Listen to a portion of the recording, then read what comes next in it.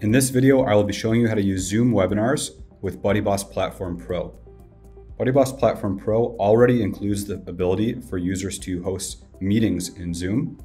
A meeting is an interactive live conversation, and we've now added support for webinars, which allows the host to stream content to attendees. In order to get this feature, you'll have to do a couple of things. You'll have to update BuddyBoss Platform Pro to the latest version and BuddyBoss theme to the latest version. And you will also have to make sure that you've purchased Zoom webinars in your Zoom account, which I'll show in a moment. So here we are looking at Zoom pricing, and this is in US dollars. In order to add webinars, of course, you'll need some basic Zoom plan. And then we can go to this Zoom video webinar tab and see that they are selling webinar access as an add-on.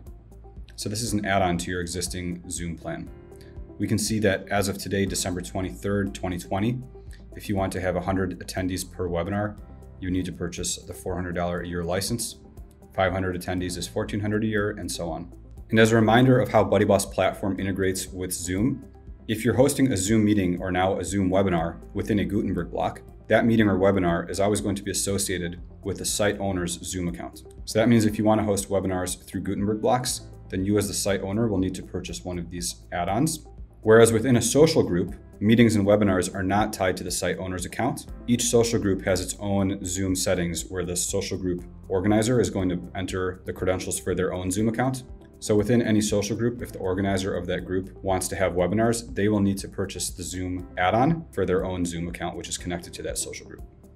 All right, with that out of the way, let's dive into the tutorial. I'll take you into the WordPress admin and we'll configure this.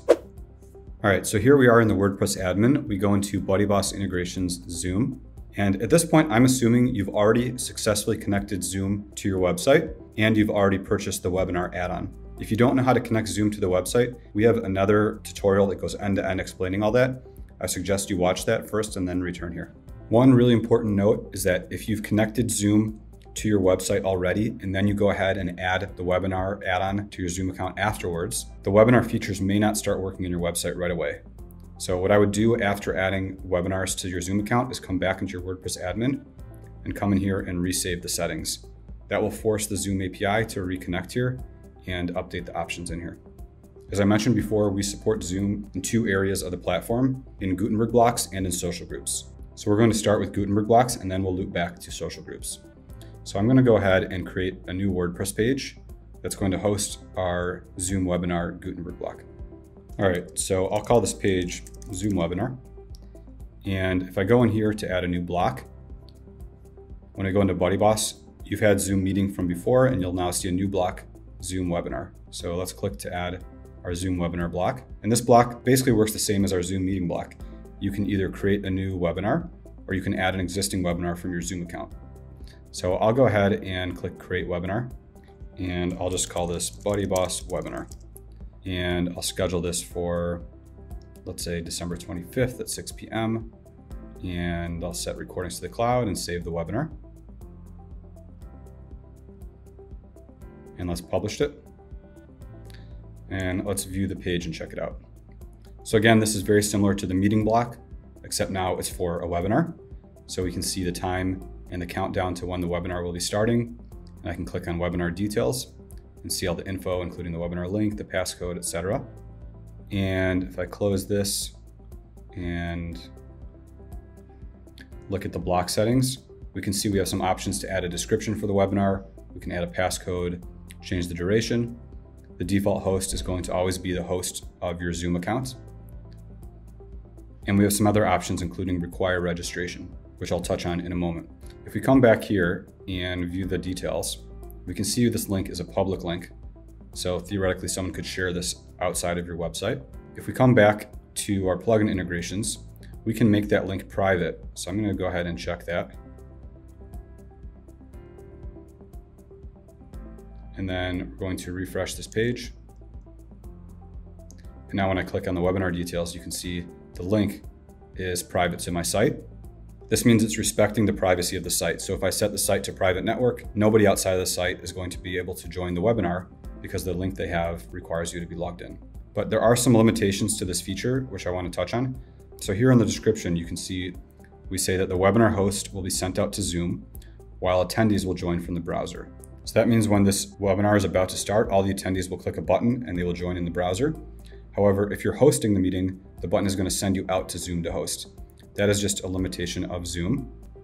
And then the other thing we write here, which is important to note, is that registering for webinars, as well as webinar polls, will not work while this option is enabled, as Zoom does not yet support these features in the browser. So if I come back here and I mentioned this require registration button, let me refresh and go to our block settings. And you'll see that require registration option has been removed. What this means is that if this is checked, you cannot have users register to the webinar through the website because it won't work, because this is a limitation of Zoom SDK when Zoom is hosted within the browser.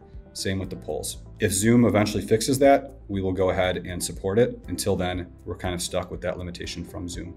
All right, so that's showing Zoom webinars in Gutenberg blocks. Let's go ahead and show how it works in social groups. So here we are in a social group that already had Zoom connected to it. And we can see that we've now added this toggle to toggle between meetings and webinars. If this social group Zoom account did not have the webinar add-on, this toggle would not be there. You will want to communicate with your users that if they create a social group and connect it to a Zoom account, and then go back into Zoom later and activate webinars and come back to their group, this may not show right away.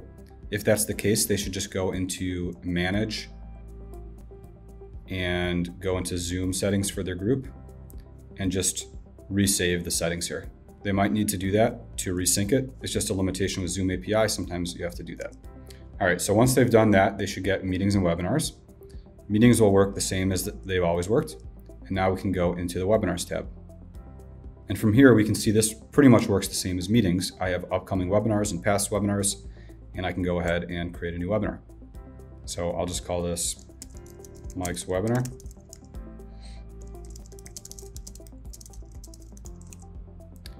I'll just leave this stuff as is. We can also add notifications to users. This is a small feature we've added recently into both meetings and webinars that I can check to send some reminders sometime prior to the webinar or the meeting. So I'll say 15 minutes before. This is going to send a site notification for all the group members, an email notification to the group members, and also in the news feed of the group. It will post a notification 15 minutes prior to remind them about the webinar. We also have support for recurring webinars. And then here in webinar options, we have these options. And again, if I had disabled private webinar URLs, I'd get an additional option here to require registration. But that's currently not there due to the limitation of in-browser Zoom webinars. And then just like the meeting, I have myself as the host because my account is the one that's connected to this group.